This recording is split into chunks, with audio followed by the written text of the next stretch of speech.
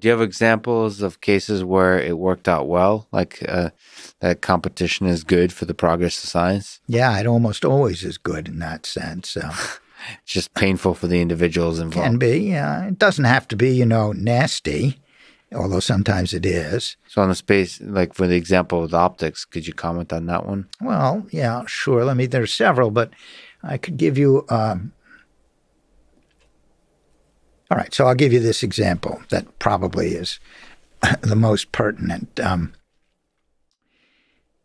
The first polytechnic school, like MIT or Caltech, was actually founded in France during the French Revolution. It exists today.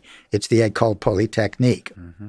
Right? Two people who were there were two young men in the 90s, 1790s, named, on the one hand, François Arago, and the other Jean-Baptiste Biot. They both lived a long time, well into the 1850s.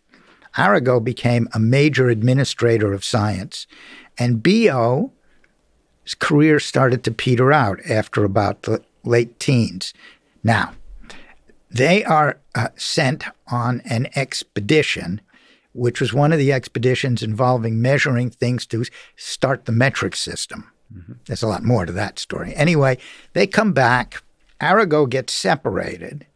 He's captured by pirates, actually. Winds up in Tangier, escapes, is captured again. Everybody thinks he's dead. He gets back to Paris and so on. He's greeted as a hero and whatnot. In the meantime, Biot has pretty much published some of the stuff that he's done, and Arago doesn't get much credit for it, and Arago starts to get very angry. And Biot is known for this kind of thing. So Arago, anyway, Biot starts investigating a new phenomenon in optics involving something called polarization. Mm-hmm. And he writes all kinds of stuff on it. Arago looks into this and decides to write some things as well. And actually, Biot gets mostly interested in it when he finds out that Arago is doing stuff. Yeah. Now, Biot is actually the better scientist in a lot of ways, but Arago is furious about this. So furious that he actually demands and forces the leader of French science, Laplace, the Marquis de Laplace, and cohorts to write a note in the published journal saying, oh, excuse us, actually Arago, et cetera, yeah. Blah, blah. So Arago continues to just hold this antipathy and fear of Biot. So what happens?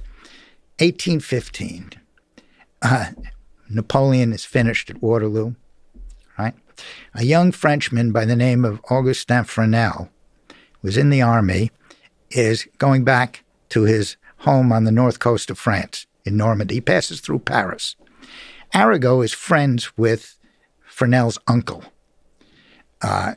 who's the head of the École des Beaux-Arts at the time. Anyway, Fresnel is already interested in certain things in light, and he talks to Arago. Arago tells him a few things. Fresnel goes home, and Fresnel is a brilliant experimenter. He observes things, and he's a very good mathematician, calculates things. He writes something up. He sends it to Arago. Arago looks at it, and Arago says to himself, I can use this to get back at Biot. Mm-hmm. He brings Fresnel to Paris, sets him up in a room at the observatory where Arago is for Fresnel to continue his work.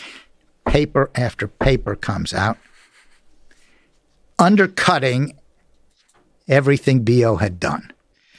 What is it about jealousy and just envy that could be an engine of creativity and productivity versus like an Einstein where it seems like not?